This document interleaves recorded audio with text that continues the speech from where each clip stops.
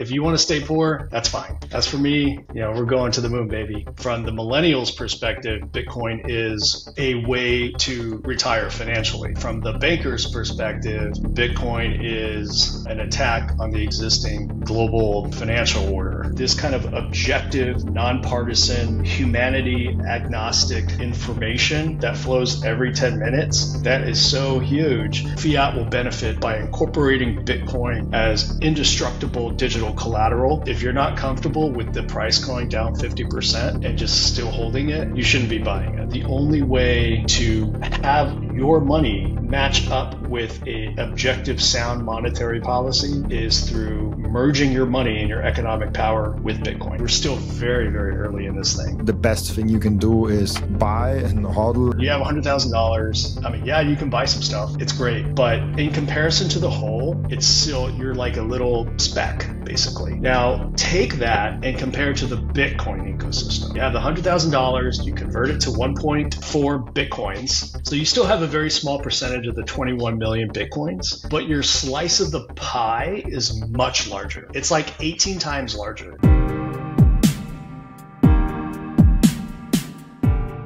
I'm so passionate about the things that I do. It's very easy to kind of get off on a tangent and perhaps say things that I probably shouldn't be saying in front of the entire world on your podcast. But, as I mentioned earlier, I'm a lawyer. I can't, this is not legal advice. It's just, my commentary on Bitcoin broadly. The comments are my own. My statements are my own. They don't represent any organization or any employer. Is that sometimes difficult, like having to be very careful what you say? Like I really like that I just speak what I think. I mean, I'm also getting more and more aware of more and more people listening to me every day, and this is a huge influence, and there's like some kind of responsibility there. But I always think like as long as you stay true to yourself, and say what you mean and don't put anything out there, then it's okay to rant it. Then it's okay to go through your passion, and maybe you're wrong at that time and maybe you learn something new later. But is there actually I don't know with legal consequences, but is there actual legal consequences if you say something on a Bitcoin podcast and people are like, oh, I acted on that? It's like, I don't know the law, so I was never confronted with that topic. Yeah, I mean, I think if you say something as an attorney that is fraudulent or misleading, or hold yourself out to be something that you're not, let's say I go out there and I'm speaking about Bitcoin and finances and the central bank and the stocks and bonds. And, I don't say and make it clear that I'm not a financial advisor. This is not what I'm an expert in. But then I, at the same time, say something to the effect of, you should buy this. Or, if you buy Bitcoin, the number's just going to go up, and it's going to go up forever. I think that somebody who took action on those comments, I think, could potentially file a complaint against me with, my state bar, or try to come after me personally in some other way. So when you have a license to practice law, you have to, adhere to these professional rules, and very similar to being a doctor, or being a nurse. If you're a nurse, for example, you have a license, but you don't have a license to practice medicine. This is an area of special expertise. It's an area that has consequence in the real world to people and to their welfare. And so you don't want to hold yourself out to be something that you're not. And I think that is really at the core of why we say those things. This is not legal advice. These are just my personal statements. Now, I think you can go overboard with it, and a lot of people do. They'll say something to the effect of, this is not financial advice, and they're just talking about how great silver is. And it's okay, if you're dumb enough to buy silver based on somebody saying how great silver or silver coin is, then you probably deserve to get dumped on. Then let's make the disclaimer today. In this episode, there's nothing of financial advice and no legal advice. And right. I don't know, maybe it comes up. There's also no medical advice here. Well, we did talk about hair loss initially. Oh But yeah, yeah, true. yeah, That's not recorded, but yeah, that wasn't recorded. nothing like that. There's actually one legal topic. Maybe we can get into Bitcoin if you can answer that, or if you're comfortable sharing that, or if there is even an answer to that, because there is big people with big responsibilities, like Michael Saylor, who publicly says very often Bitcoin goes up forever. Like there's even this like it goes up forever Laura Right. meme kind of like that. And it's fascinating how this works and how people can say that about Bitcoin but not about stocks. And it's like there's like a whole thing around that.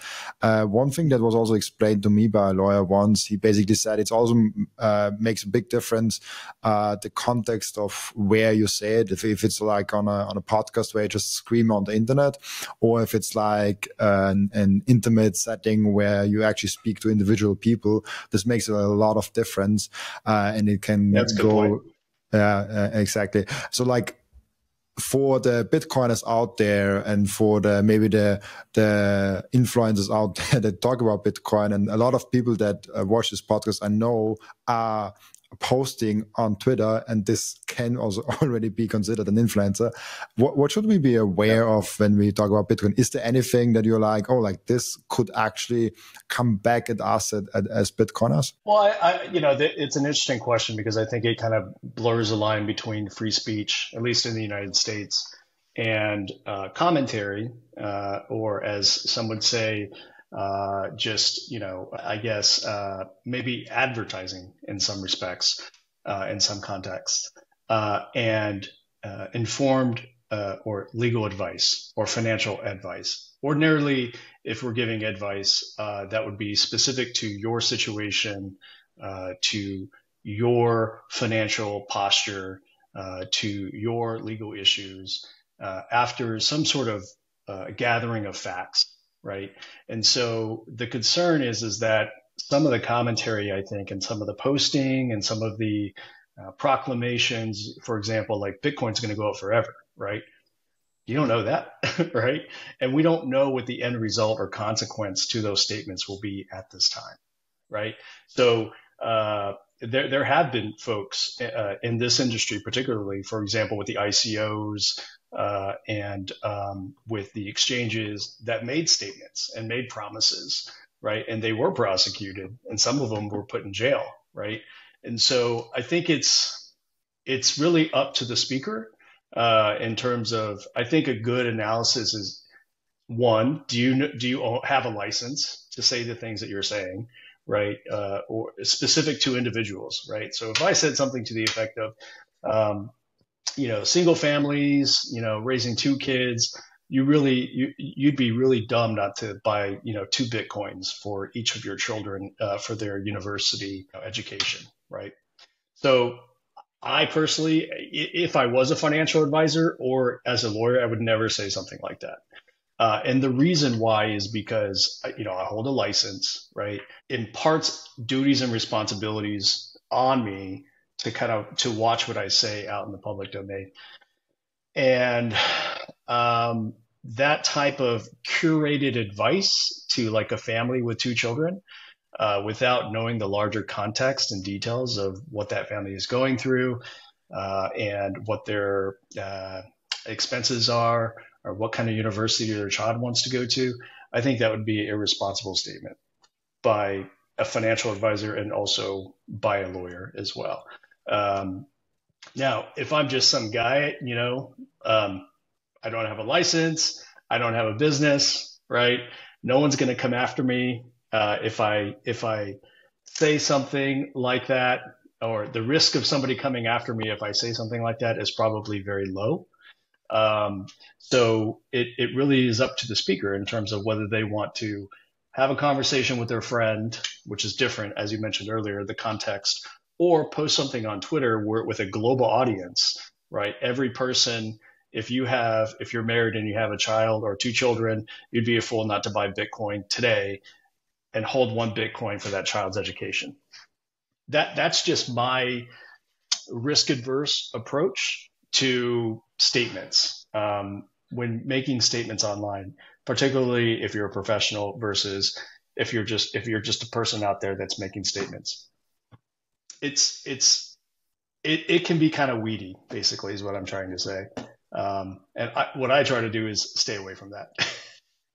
I think that's probably Yeah. a good idea. Interesting enough is how many Bitcoin you should hold, and where the Bitcoin price is going are the two most clicked video title thumbnails ever. Like if you put something like that together, I mean, there are other topics that are really popular, but those two are like really popular. If you put like numbers on the title and the thumbnail and you make a video around that, and that's why a lot of people actually also do it.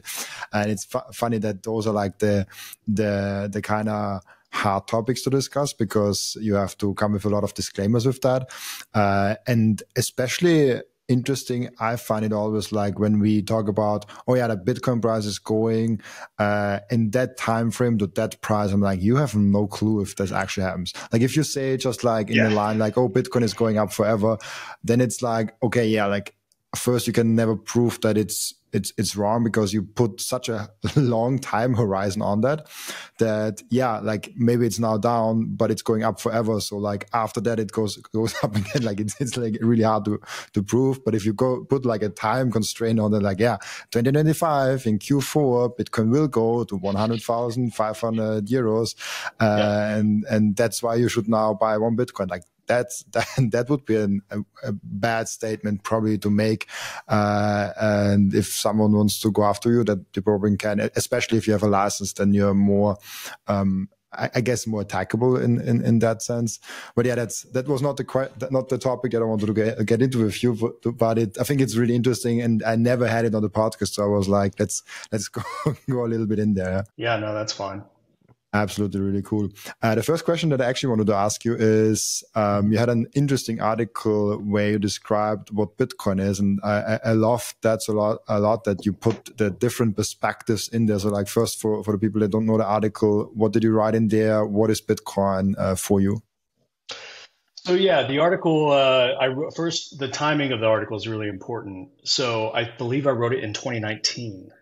So I've been in the Bitcoin ecosystem since late 2017, bought at the all-time high, right, at $19,000. But unlike most people, I'm not a trader per se. I'm much more of an investor. So I bought at the all-time high in late 2017, right around Christmas. I believe it was 2017. And then 2018, I studied the hell out of Bitcoin. Now, rewinding to 2012, I think it was, I watched a couple of documentaries about Bitcoin while I was in law school. But the first inclination from the documentaries from 2012 was that this thing is not going to work. It is too energy hungry. It is not a currency. It's just, weird, experimentation of software. Fast forward 2017, my buddy's making thousands of dollars based on Bitcoin. I'm not making that money. I'm investing in stocks, bonds, things like that. But unlike some of the other traders who kind of sold out when the price started to dump, I continued to buy. So I was dollar cost averaging on the bottom. I bought the bottom at $3,000. I continued to do the research. And Anthony Pompliano with the Pomp podcast was one of the podcasts that I watched religiously. And and also the What Bitcoin Did podcast was another. Can't remember that guy's name right now, but you probably can. Peter McCormack, Right. yeah. Yeah, Peter McCormack. Yeah. So Peter McCormack with the What Bitcoin Did podcast was also, and I actually watched him religiously as well. And the Pomp podcast, he would ask people when they came on, what is Bitcoin? And I thought it was fascinating because he had this kind of constant theme with every podcast, and he'd ask people, what is Bitcoin? And I noticed that the answers started to diverge based on the perspective of the holder, right? And so that kind of got me to think about, okay, I'm going to write this article. It's going to be, what is Bitcoin? And what I'm going to do is try to make it a little bit kind of fun and artistic, and and so that's what the article is. The article goes into what is Bitcoin from different perspectives. So, for example, I think I put in there from the millennials' perspective, Bitcoin is a way to retire financially. Yeah, from the banker's perspective, Bitcoin is an attack on the existing global financial order. From the coder's perspective, Bitcoin is, a way to solve the problem, the double spend problem, right? And so the article goes into, I think I must have listed like 25 articles or 25 viewpoints in there. I don't have the article in front of me, so I came unprepared, of course. But that's the gist of the article is understanding that Bitcoin in a lot of ways depends on who you are, and its value, I think, depends on who you are as well. So we see this, now with some of the holders that are holding, or hodlers, I should say, that are hodling for retirement. And so I'm part of that cohort. And then you see some others like the ETF managers, BlackRock and Larry Fink. I think they see the writing on the wall that this asset or this technology, I should say, is something that is definitely not going to be going away, and it's growing. It's going to continue to permeate throughout society. And so, here's the article right here. So let's see. I love the last one. I love the last one. To the grandma, Bitcoin is a new form of money that my grandson told me to buy. Sure, why not? I trust him more than I trust bankers. I guess she's a Bitcoiner. All Bitcoiners trust Bitcoiners more than bankers. Oh yeah, I mean, and the grandparents and the elders in society, they're like myself. I'm over 40 now, not quite 50, but I'm getting to that point where I'm starting to look at really, getting my like a squirrel with acorns, just kind of holding on to them because, life can happen at any time and you just never know when you're going to need that extra form of cash. But, with the elders who are like, in their 80s, first of all, folks are living a lot longer now than they ever have, right? There's plenty of documentaries out there that go over living longer, and just people are living longer, like in the 90s and hundreds, and we haven't even gotten to the point where AI is general or sentient.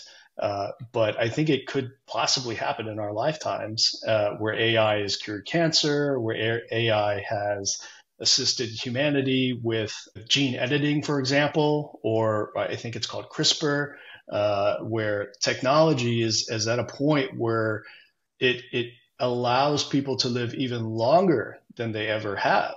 And I think there are some folks out there who are really focusing on, how to live a longer, more fuller life, or fuller life rather.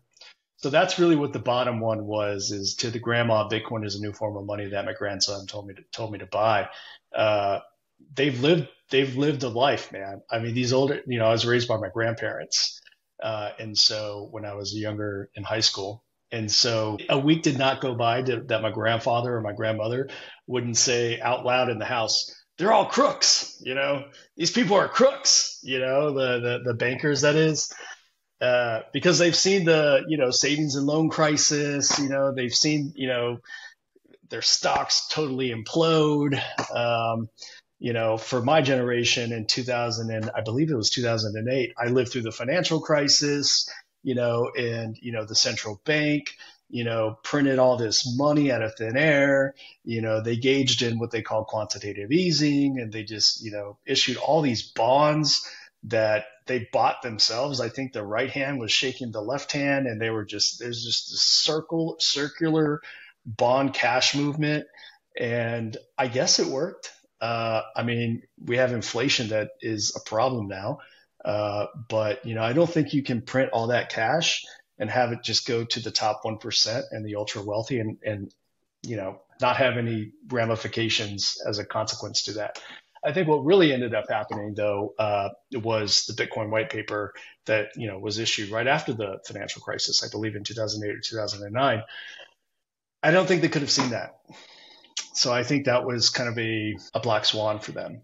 And when I say them, I mean the shareholders, whether they be families or nation states or the people who primarily own and control central banking.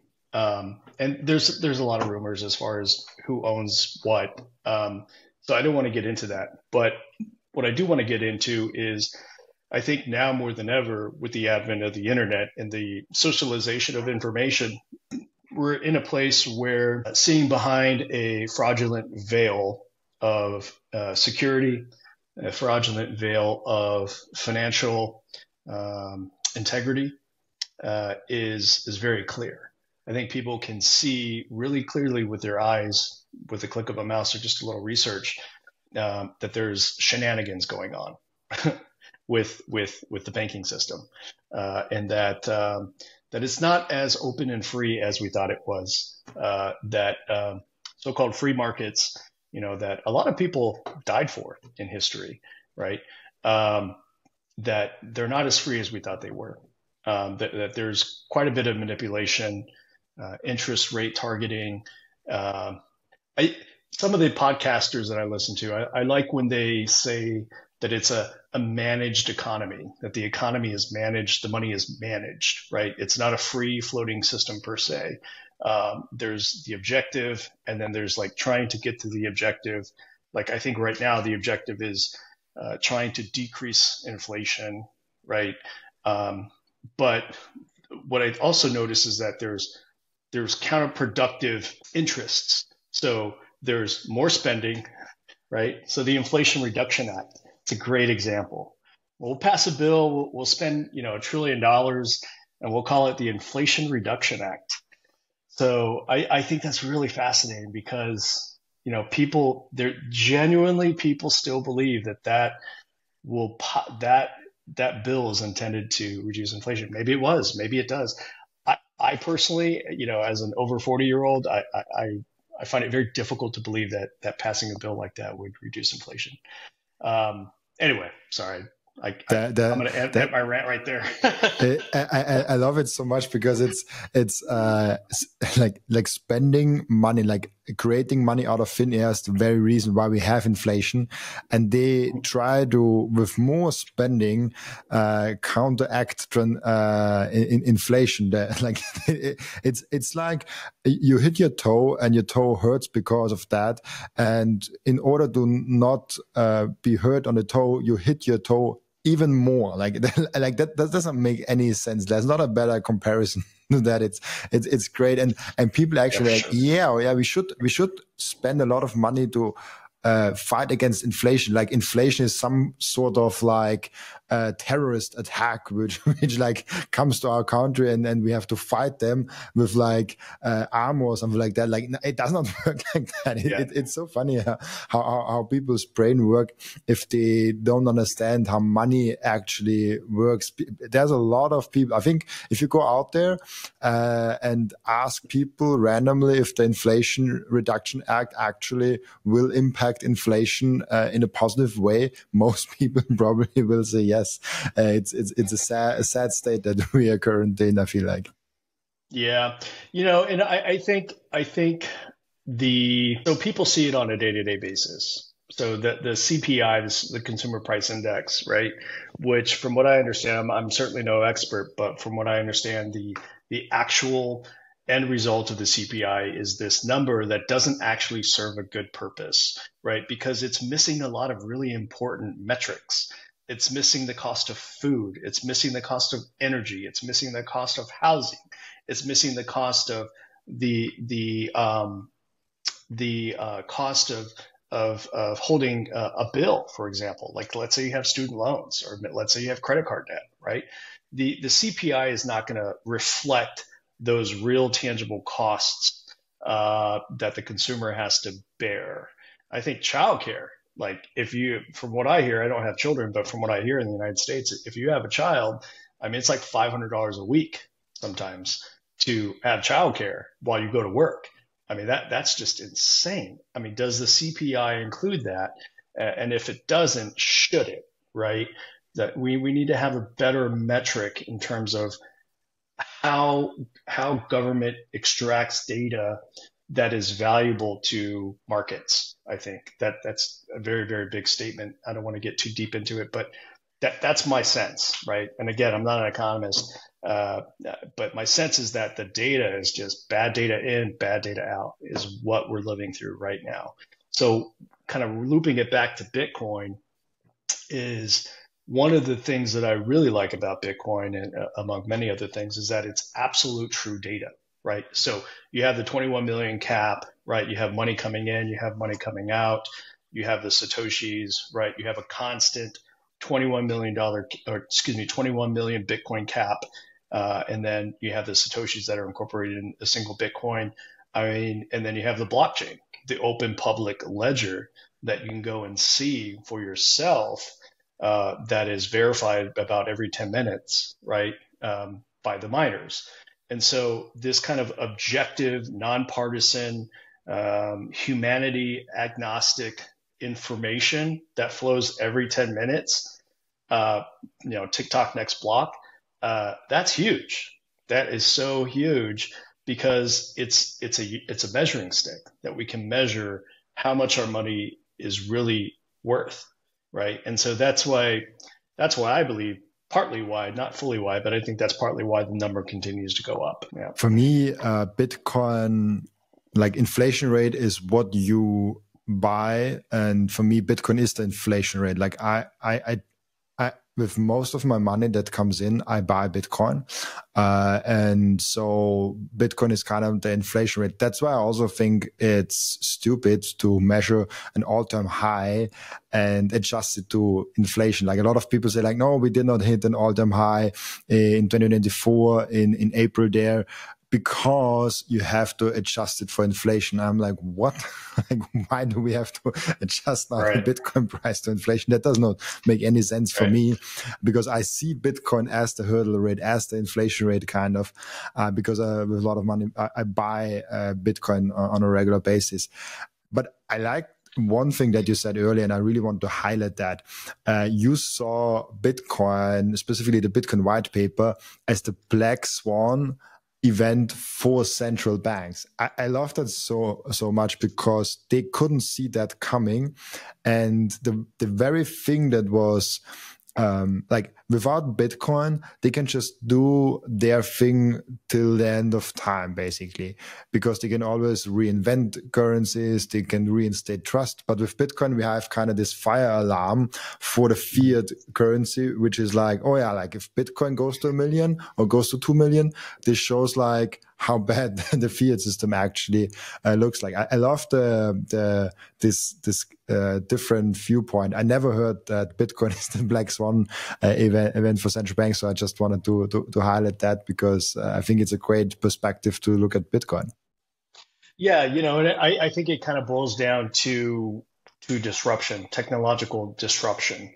And for folks who are as old as me, over 40, I mean, we remember when we were children, we'd go to Blockbuster to rent a movie, right? Blockbuster Video. I don't know if they have it in where you're at, but, you walk in, you get a big black VHS tape, and then you rent it for 2 days, and you bring it back and you drive back and forth.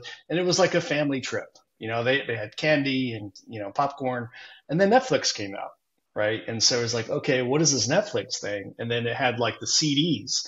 So you had like DVD CDs that would come out, and, they were mail. So it was great. We didn't have to we could just cook dinner at home, and we didn't have to go to Blockbuster. You just, have a Netflix video in your queue, and, it would be there when you got home from work. This is awesome, right? And then they got rid of the CDs, and now we just have streaming, Netflix streaming, right? And you can, from what I think also there are some other streaming services where you can buy the movie that is out, in theaters right now, right? So there's this condensation of technology and information flow that we are still we as society and humanity, I believe we're still very much going through right now. And once you start to see these trends, it's easier to kind of see the next trend. So I put on my Bitcoin in 30 minutes YouTube channel that I've created. I think I have like 3 or 4 videos up there. But the intent with those videos was to condense the Bitcoin down into 30 minutes so that folks could kind of take bite-sized pieces of it, mostly because, a lot of people have like attention spans of gnats, but also because it's kind of a complex topic. And these complex topics, you want to try to condense them down to 30 minutes, right? Maybe even less if you can. But I have one of them in there. It's called, Why Bitcoin Won't Just Go Away. And I compare Bitcoin to the invention of railroad tracks.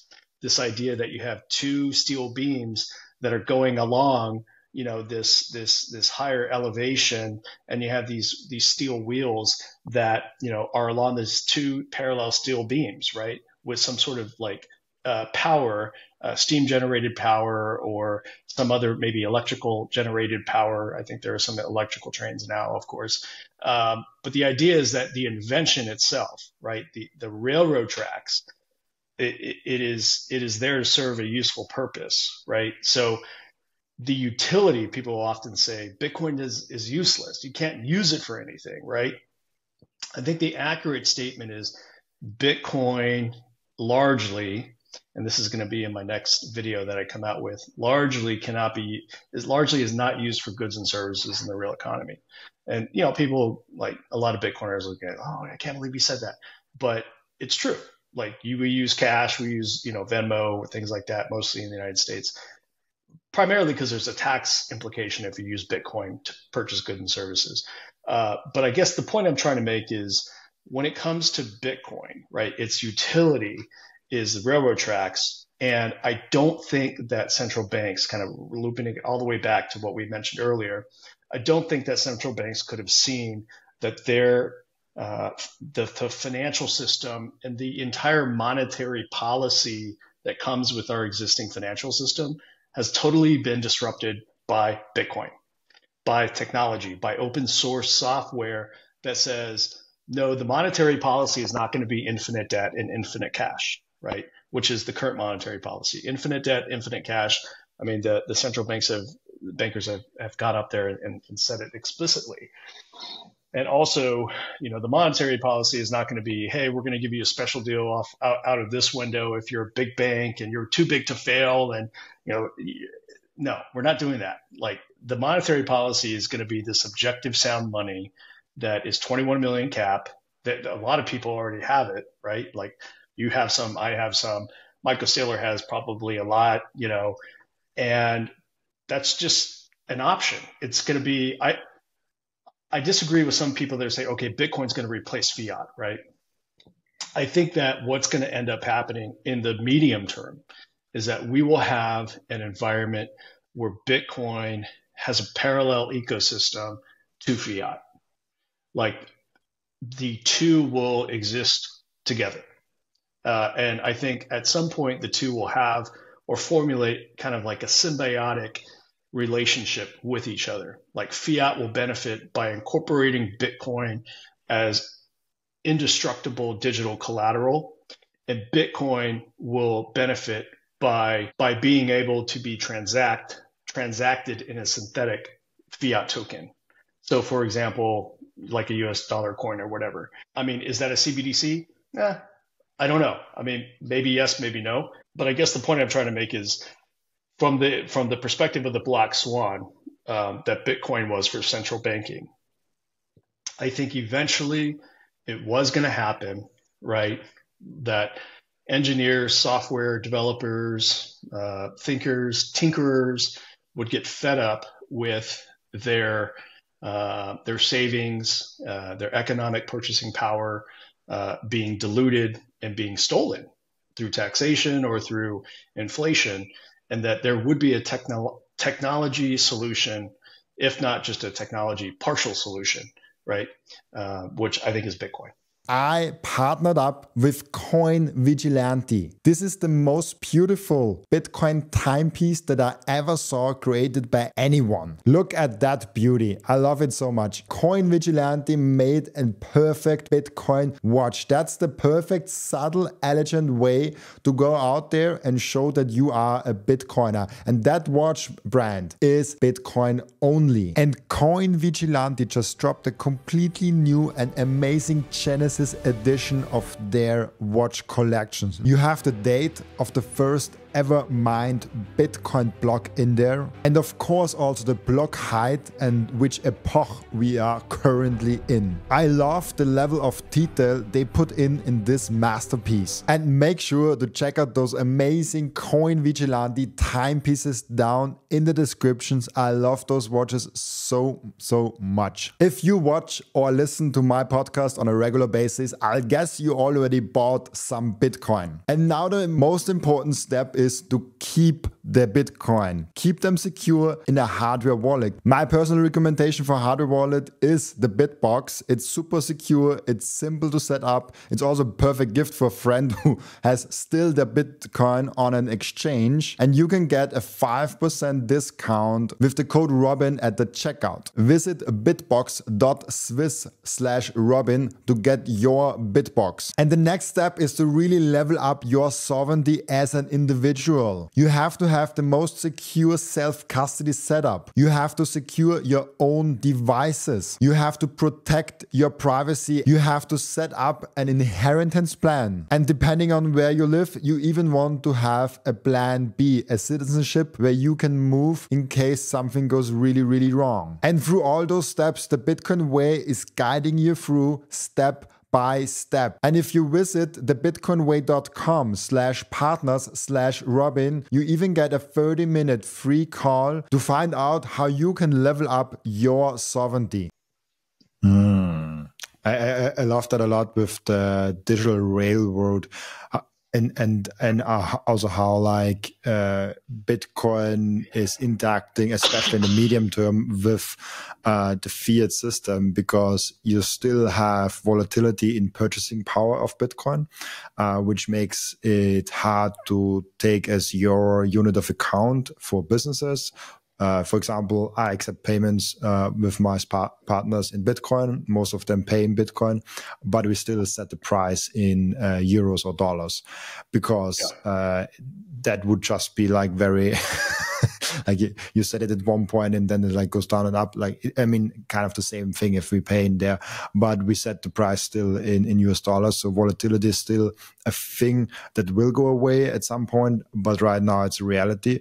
Then taxes is also still a reality. That's just a legal thing. And the other thing is also, it's not widely accepted by everyone. Like, we have to do a lot of education still, but I think Bitcoin is perfect money, but we have a long way that everyone also agrees and sees it and implements it in that way. And I think in the medium term, actually, we already have a hybrid between fiat and Bitcoin, because people already use Bitcoin as a minimum exchange unit of account. Not a lot, but some do. And most of them do fiat. So like we already have the hybrid, but this like 99% fiat and 1% Bitcoin will probably come to a more balanced view and at some point will jump over. I don't know if Bitcoin ever will completely erode fiat. I struggle with that question so much, and I ask a lot of people on the show, and there are so many different answers coming, so I have no clue on that regard. But I like also how you say Bitcoin are digital railroads. How do you think Bitcoin will change how we move things, things like money, with assets, and in general? How will Bitcoin impact that? Well, I think it's already happening. I think that the truckers in Canada was a great example about how the state, the nation state, could, for better or worse, like ethically or not ethically, ostracize and cancel groups that it disagrees with. I think that's maybe not disagrees with. It depends on how you frame it, right? So if you have a terrorist group, for example, right? Well, the state disagrees with that terrorist group, right? So I think most people would disagree with the terrorist group. But if you just have a protest, right, which from what I understand, the truckers are up there protesting in Canada. This was like a couple years ago, I think.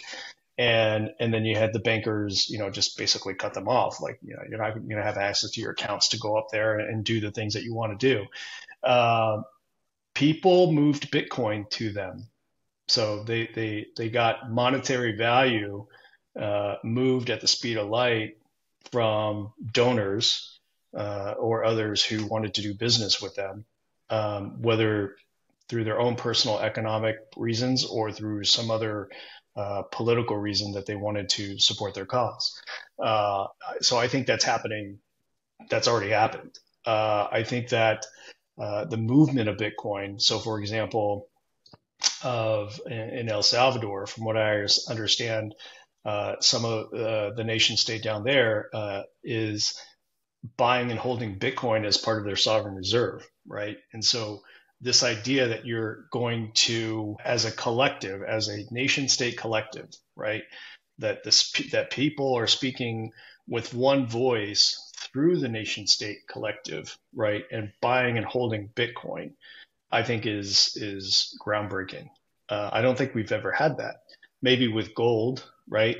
But the difference, and I've mentioned this in one of my Bitcoin in 30-minute videos as well, is the difference with gold and Bitcoin is you can't move it unrestricted from point A to point B throughout the world, right? And have it be have very little to no intermediary that takes 2 or 5, 10% off the top, whether it's Visa, a bank, or whether it's Western Union or some other third party fiat that moves money from different countries. Rather, the movement of money is exclusively digital. It's exclusively free. It's exclusively open, and I think that is catching on. I think it will continue to catch on. So I think one of the things that I'm quite surprised of is that it hasn't caught on quicker. I think back in 2018, 2019, I was totally convinced that by 2023, 2024, Apple would be accepting Bitcoin or Satoshis for their products, right? And that just has not happened. So there is a little bit of a concern that I have about that. But I think the reason why that has not happened is partly because of what you mentioned previously, which is the volatility of Bitcoin, which is still very volatile. It can go, when folks ask me if they should buy Bitcoin, like one-on-one, like non-legal capacity, non-financial advice, the first thing I tell them is if you're not comfortable with the price going down 50% and just still holding it, you shouldn't be buying it. This is what I told them in 2018, 2019, 2020. I kept telling them, because people would ask me, should I buy Bitcoin at 69,000? And I would just, hey, if you're not comfortable with holding it, at 30,000 and 20,000 when it drops, then maybe you should go buy a bond or something like that. You know what I mean? Because the bond it's not going to drop, on its face value, right? It may drop in terms of its real value in the real economy, but its face value is going to stay the same. It's going to make you feel better when you go to sleep at night. So, but for Bitcoiners, I think most Bitcoiners, including myself, I always buy with the intention that this thing could drop by 50% or 30% tomorrow. And there's not a damn thing I can do about it. I mean, I suppose I can take my hardware wallet, go to Coinbase or go to Kraken or some other, third party exchange and sell it really quick, right? But no, I'm not going to do that because these Bitcoins, I have a plan for them. But I guess to answer your question very succinctly, I think it's happening. I think it's going to continue to happen. I think in terms of moving Bitcoin from point A to point B and holding Bitcoin for its economic properties and its objective sound money principles, as well as its monetary policy that is unmanipulatable, is that a word? That cannot be manipulated, is growing. So I think it was Michigan or Wisconsin. Their retirement fund is holding it. I think the Japanese even are starting to hold it. I think there's been some Texas firefighters pension funds that are holding it. So the word is, those entities, whether they be people, companies, pension funds, nation states, nonprofits, whether they be endowment funds, whether they be, family funds. I think those entities that are looking for those sound money principles that are superior to gold and also superior to real estate in a lot of ways, and they have the extra cash and they're okay with seeing it drop by 50% and just holding it, those people are coming into Bitcoin because they're looking for the return, they're looking for the duration, and they're looking for, in my opinion, this is all my opinion, not financial advice, not legal advice. I think they're looking for the continuity that Bitcoin has for the future, right? They're looking towards the future, right? If the economic fiat base collapses and let's just print another 30 trillion, right? What's another 30 trillion between friends, right? Then they're like, okay, that's going to just explode inflation. And that doesn't even get into, we're just going to give money away.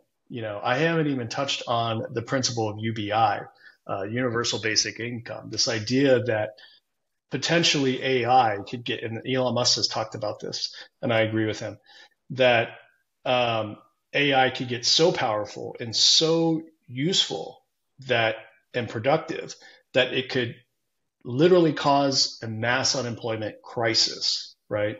So what does the state do when there's a crisis?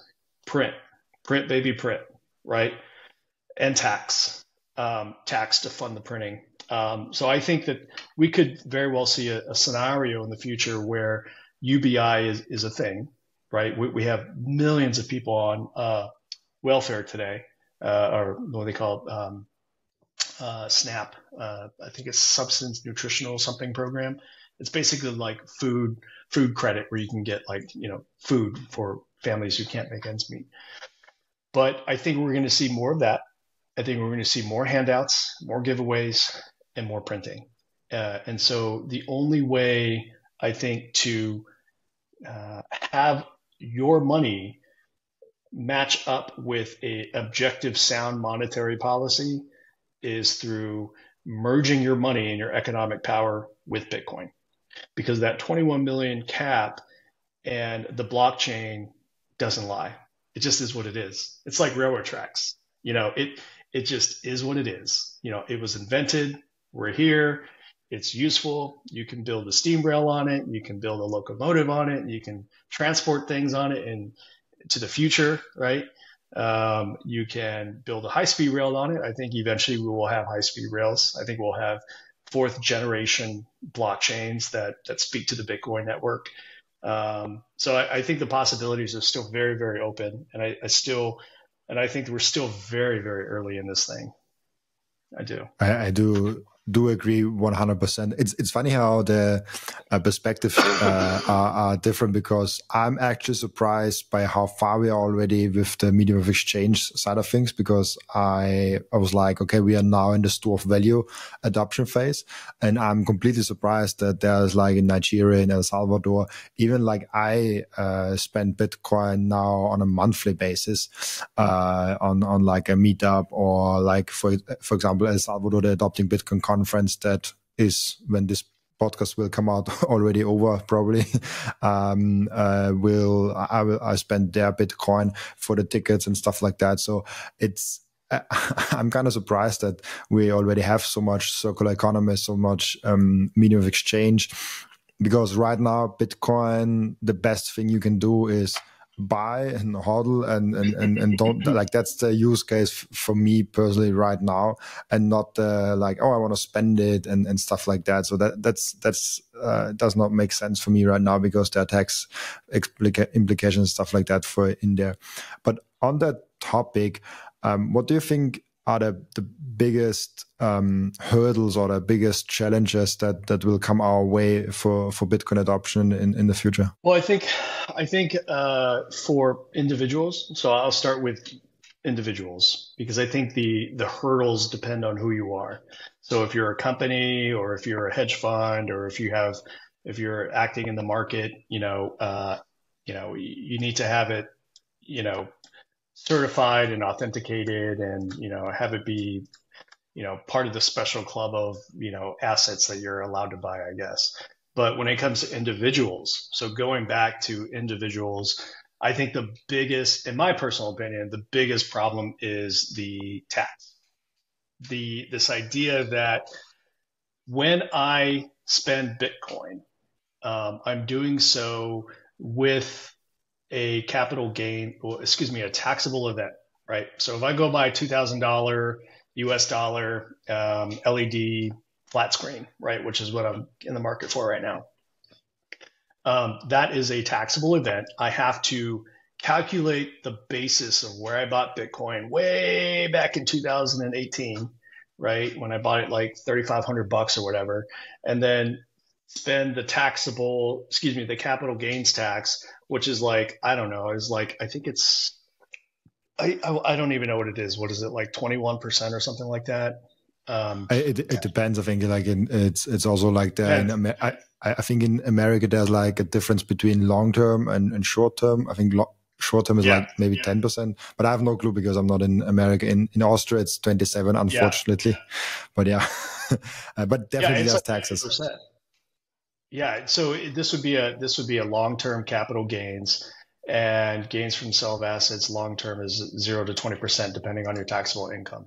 So I mean that's quite a bit of tax, and that, I mean, obviously if you're talking about a 300x technology where you've gained 300% out of the technology, then you reduce 20%, so now it's like 280%.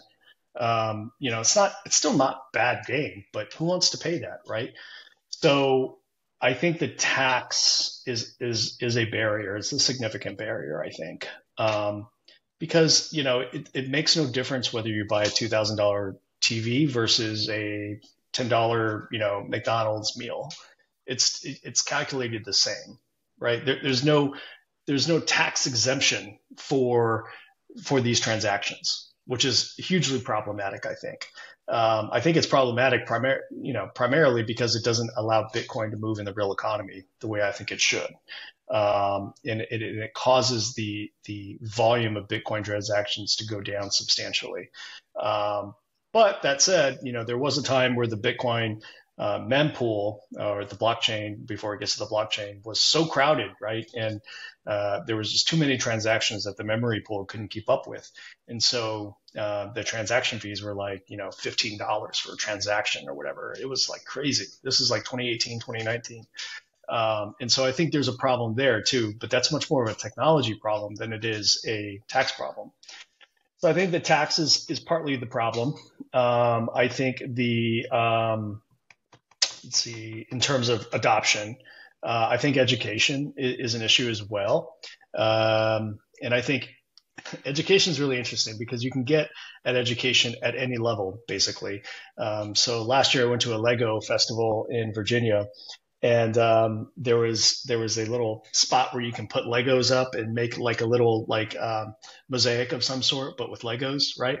And so my mosaic, of course, was a Bitcoin symbol, right?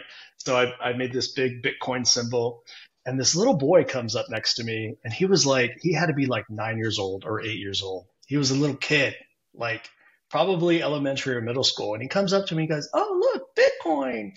And I was like, "What?" And I looked at him and I was like, "You know what Bitcoin is?" And he's like, "Yeah, that's a Bitcoin. That's a Bitcoin." And I'm like, "Well, what is Bitcoin?" He's like, "It's like digital money." And I'm like, "Holy shoots. We have reached altitude with this technology in terms of at least, if not knowing understanding the monetary policy and why it's important for humanity, but at least knowing what the symbol is, right? The branding and the symbolism, I think, is so important because it at least gets the conversation started, right? So another example of how Bitcoin continues to proliferate is there was a Halloween ring camera that captured some kids here in America going up to the little candy bucket, and there were these little Bitcoin cards, right? And they're like, oh, Bitcoin, Bitcoin, like, you got to get one, you got to get one, or you got to get some, and so the idea in terms of its value or its desirability, I think is definitely there. And there were some kids in the background. They're like, what's a Bitcoin? What's a Bitcoin?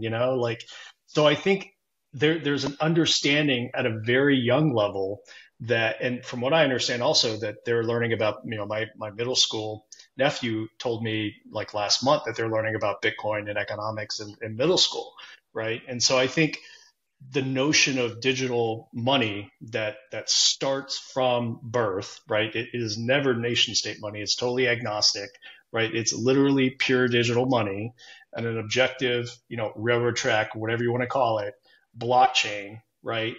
That invention is so important that it's being taught in schools. So I think the education is certainly there, and the continuity as far as the understanding and the acknowledgement that we need this thing to it at very least balance out, the society that we live in today. I think Bitcoin serves as a balancing mechanism. But anyway, so we got the taxation, we've got the education. Let's see what else. I think I wrote these down eventually somewhere, but I can't find them. Let's see, volatility. I don't think so. I think those two. Is what I got for that as far as adoption. Those are the big hurdles that I can think of right now. Because pension funds are already in it. Nation states are starting to buy it, right? So we are on a path of adoption. I think the floodgates are open. They're still closed in some respects, but they are open. In 2018, we talked about the ETF. Floodgates were, they were just starting to crack open. But we didn't have a US ETF. I think Australia had an ETF, Canada had an ETF, but the United States, the capital market, the largest one, didn't have an ETF. And then we had some bans going on with the China ban, and it was like, okay, this is not good for adoption, but then it failed, and then China got back on board with the Bitcoins. I'm like, okay, that's good for adoption, right? So there are some barriers still, and I think some of them are legal barriers when it comes to taxation, and some of them are education barriers when it comes to learning why Bitcoin is important and why it continues to be number go up technology. Like I said, I can't guarantee number go up, but I think it is number go up technology. Will it always be that way? I don't know. I mean, I think if countries are able to engage in some sort of austerity, buckling up the spending, maybe some audits that would decrease or make more efficient the power of each dollar, or the power of each unit of currency, of political currency, I think that would be helpful to kind of temper down the Bitcoin growth. So the two are kind of, as money just gets out of control, the Bitcoin growth also just gets out of control too. So it's very much a barometer in that way. But, and we saw that with the central banks, and when the central banks, increased the interest rates, I think they got up to like 7%, 8%, something like that. That decreased, I think in my opinion, that operated to decrease the fast increase of price for Bitcoin. But when the central bank decreased the percentage rates, I think it was like 0.5%, that caused the Bitcoin price again to just go back up. So there's definitely some responding that's going on. There's some symbiosis, I think, that is going on there. The relationship between the interest rates and Bitcoin. I think if interest rates came down all the way to 2% and cheapened the value of the currency, Bitcoin would be way above 100,000 right now. I do. It's interesting when we look at the perspective of Bitcoin as a number go up technology.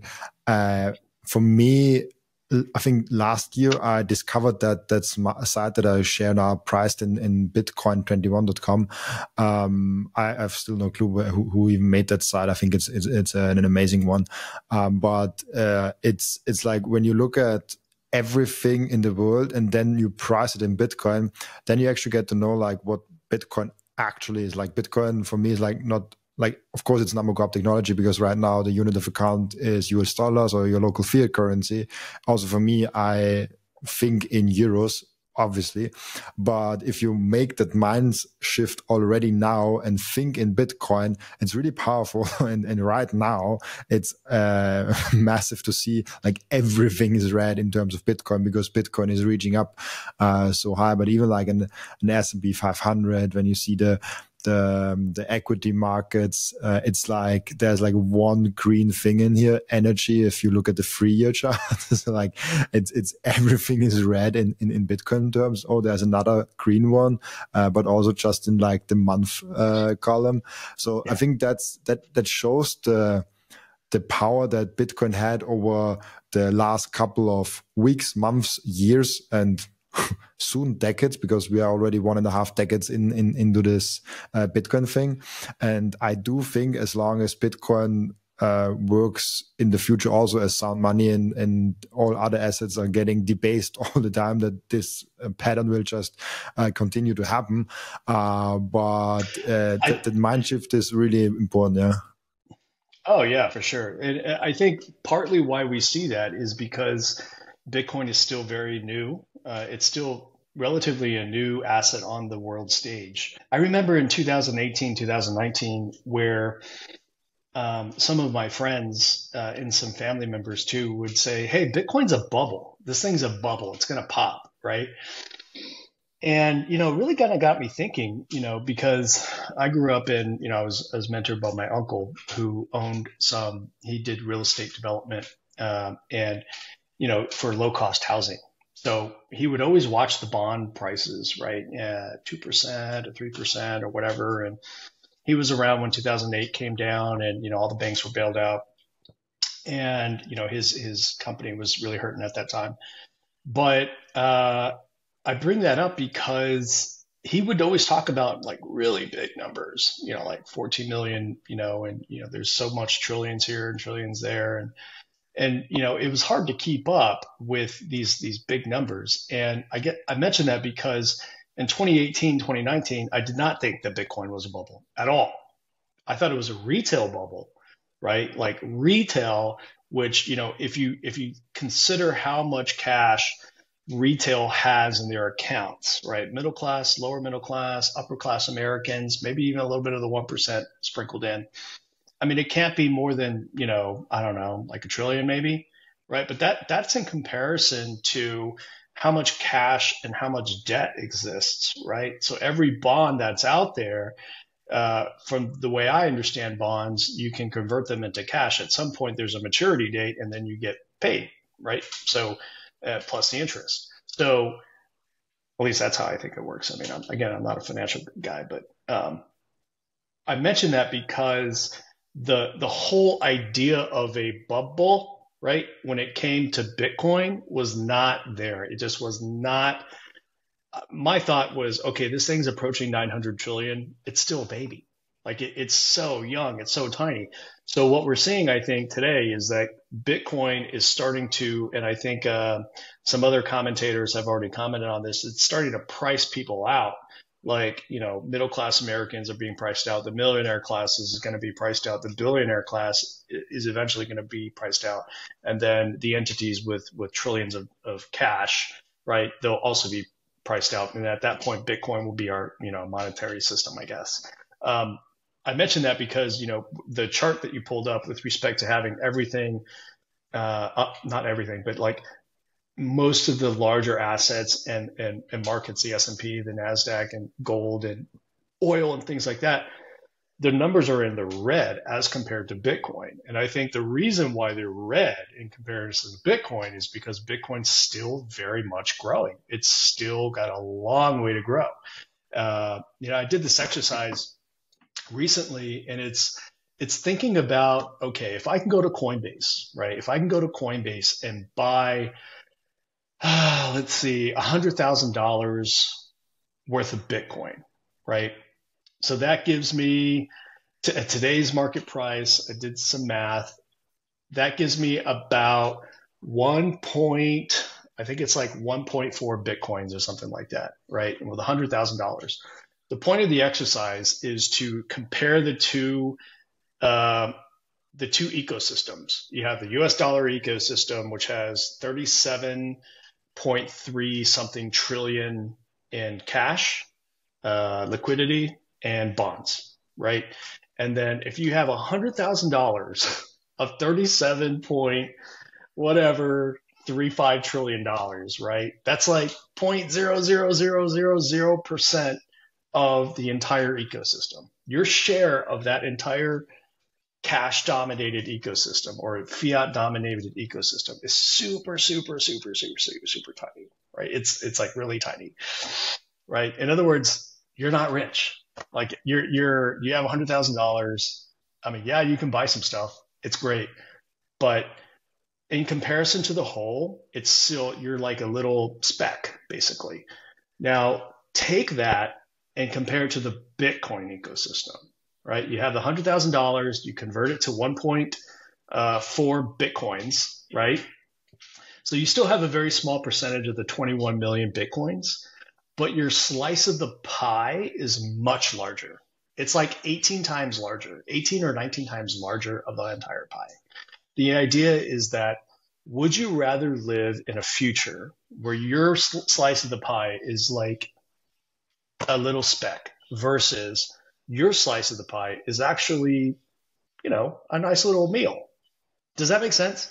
So the idea of the exercise is to try to understand that Bitcoin is not, it's not necessarily competing with the dollar, right? I know it seems like that right now, but I think Bitcoin is its own ecosystem that eventually I think will play together with the US dollar. Like you'll go to the store, and this is just my speculation again, you'll go to the store, and I think in some countries it's already happening, as you mentioned, and you will be able to buy things in Bitcoin without being taxed to death for doing so.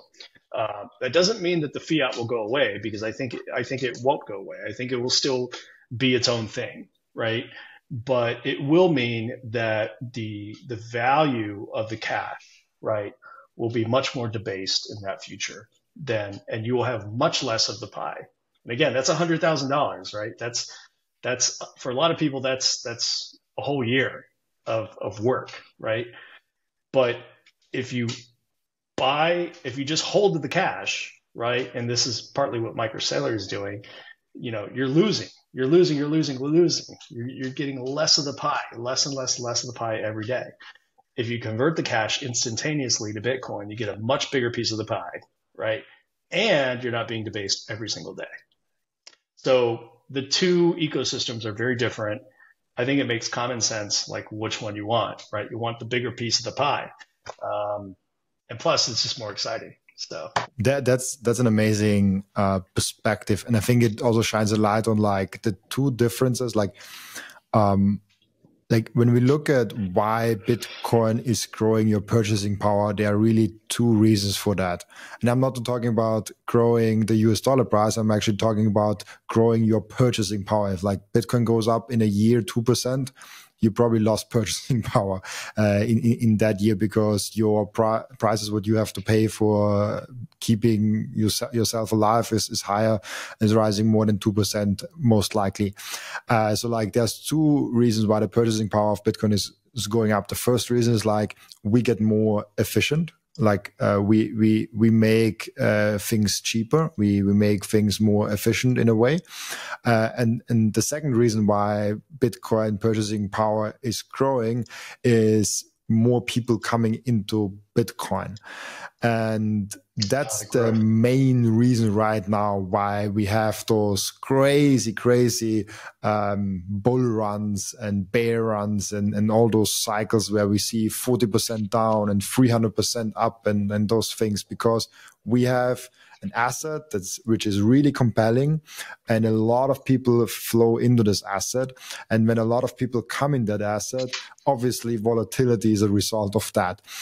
Once Bitcoin reaches a maturity, and then there's a whole nother debate. What does that mean? What does it mean, Bitcoin in maturity? But let's just leave it at that right now. Then we don't have a lot more people coming in. Maybe we have more people come in if we find other planets with other people on there or something like that. But that's a whole nother discussion. But we have a closed system then.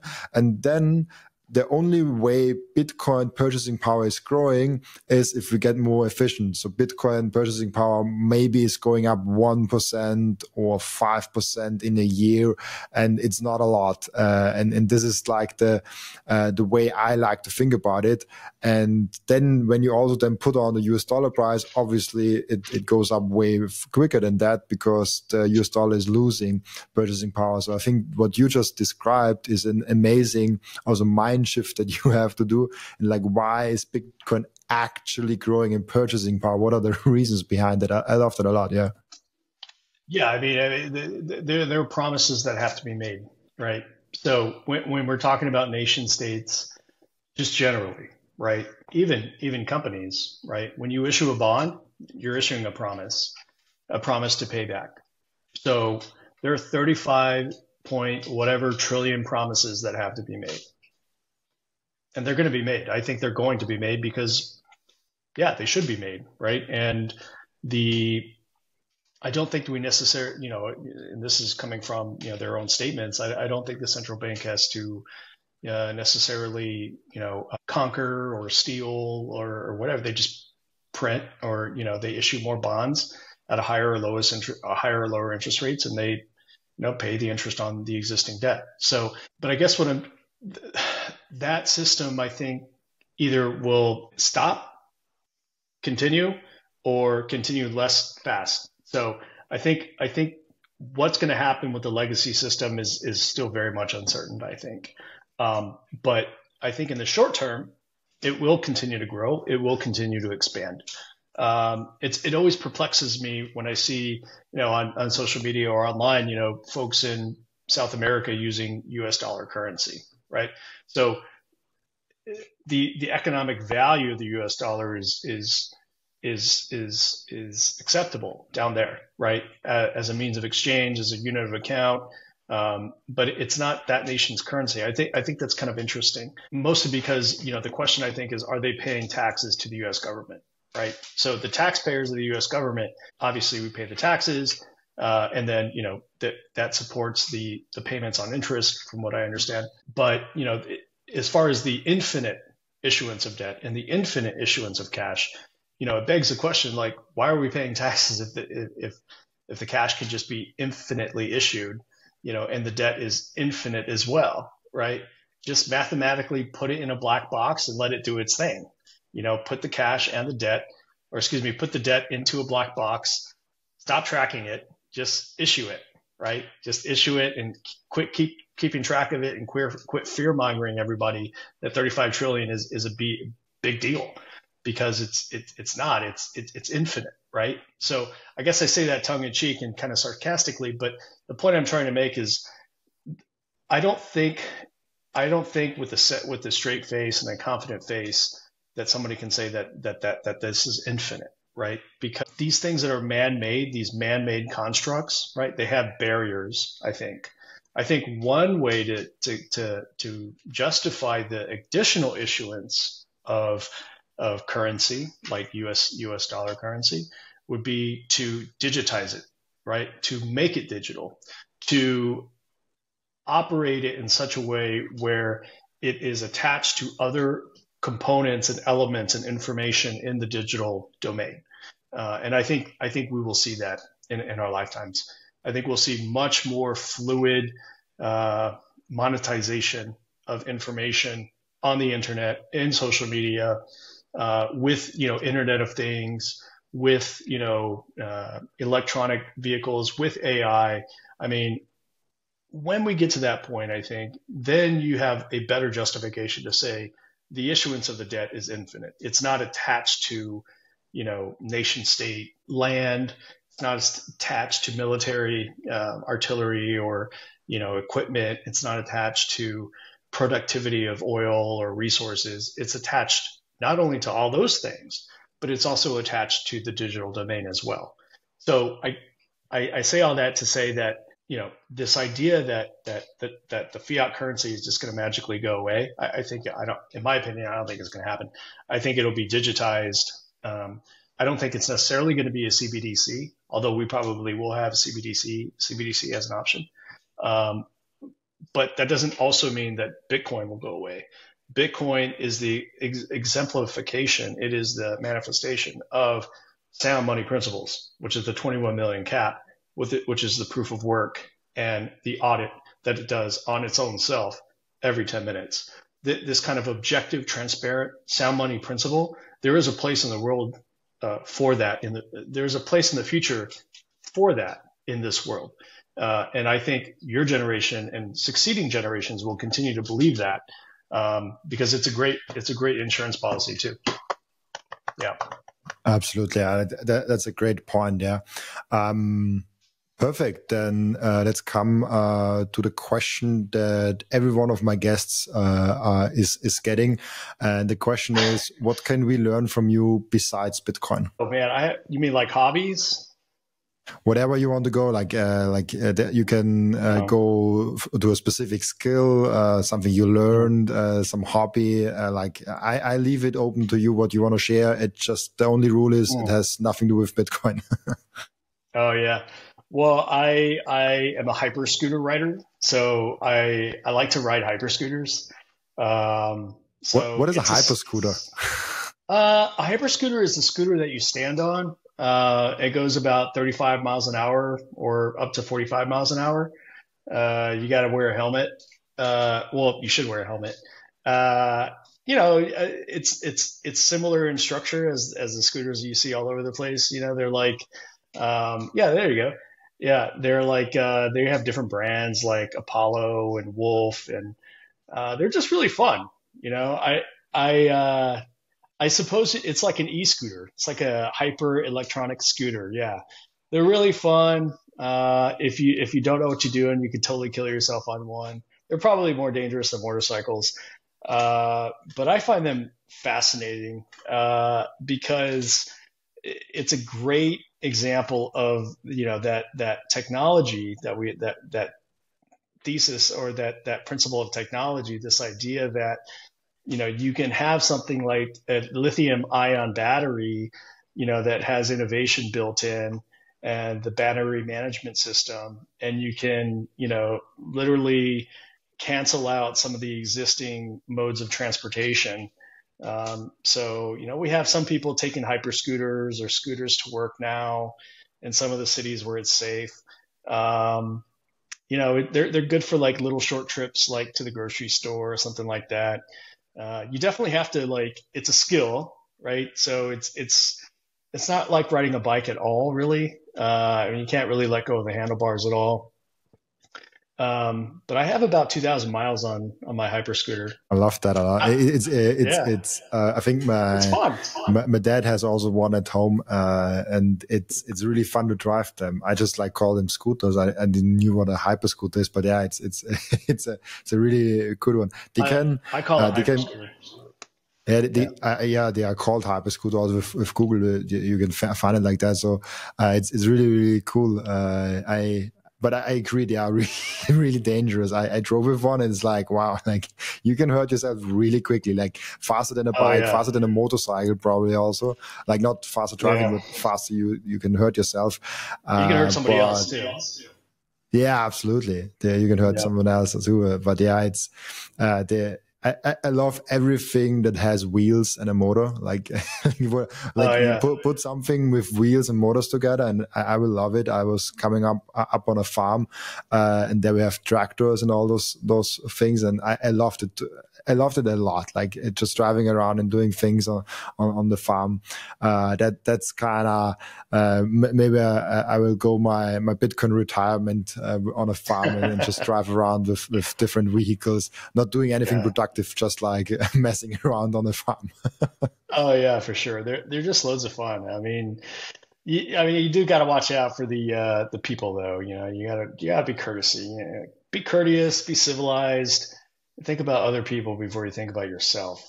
I think that's a good way to live. But yeah, the hyper scooter, the e-scooters rather, I got my first one, like, I think it was like 3 or 4 years ago. I was like, man, I'm going to kill myself on this thing because I'm not a motorcycle guy. So I was a little scared. But I had the helmet and everything, and I had pads and everything. And my buddy was like, dude, it's not that serious. And I'm like, yes, it is. It's that serious. But I have fallen a couple times, but I'm still here. So apparently, I guess God wants me to be here to talk about Bitcoin. I don't know. Who knows? You know what I mean? Life is Absolutely, yeah. strange. Really cool. We have ended in the podcast where the previous guest is asking a question for the next guest without knowing who the next guest actually is. And your question is an interesting one. How can we ensure that the ideology you have as a Bitcoiner today would be understood by your ancestors 200 years from now? Yeah. So this kind of goes into my work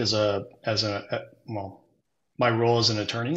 So I've been sending emails out to different law firms here in the United States. I've gotten some responses back, but the long story short is I want to put the Bitcoin into a living trust, a legal trust. So it's called I think it's called a residual charitable trust. So the idea is that I would move my current Bitcoin into the residual charitable trust. Okay. There would be a trustee, probably like one of the third parties out here that are credible. And they would over time use the Bitcoin for the benefit of beneficiaries, myself, my mom, some of my nephews. But the idea there is that if anything were to happen to me and I were to die, for example, that trust will still be alive, right? And the beneficiaries, mom, nephews, and things like that, aunts, they could still benefit from the Bitcoin from the trust. So this idea is that I'm passing along the property and the principles and the ideology to kind of go and answer your question. I would do first. I talk about Bitcoin all the time to my family. They're so done. They're done, and my friends, they're done. So I'm just like, look, if you want to stay poor, that's fine. As for me, we're going to the moon, baby. So, but legally, one way I want to do that is put the Bitcoin into a charitable residual trust. When the Bitcoin is all run out, then by law, the trust has to give a certain portion of the property to a charity. Yeah. So that's kind of how I want to move the Bitcoin into the future beyond when I'm already dead, right? Which I don't know how long I'm going to live. Who knows, right? You have a scooter. I do have a scooter, right? Yeah. Absolutely. Yeah, that's great. It's an interesting way. Really cool. Perfect. And yeah, thank you so much, Vic, for being on the show. Before I let you go, where can people find you, ask you questions, DM you? So yeah, I have a YouTube. It's Vic Marc Jagrock. It's at VICMARC 4984. And then you can just email me VLM4life, LIFE @gmail.com. So my social media presence right now is pretty lacking, but I'm creating these Bitcoin in 30-minute videos and hopefully get one up here pretty soon. And then you have, my writings as well. Really cool. Thank you so much for taking the time. Also, thank you so much for everyone that is watching and listening. Thanks for joining us today. As always, I'll be back tomorrow with another episode. Bye-bye.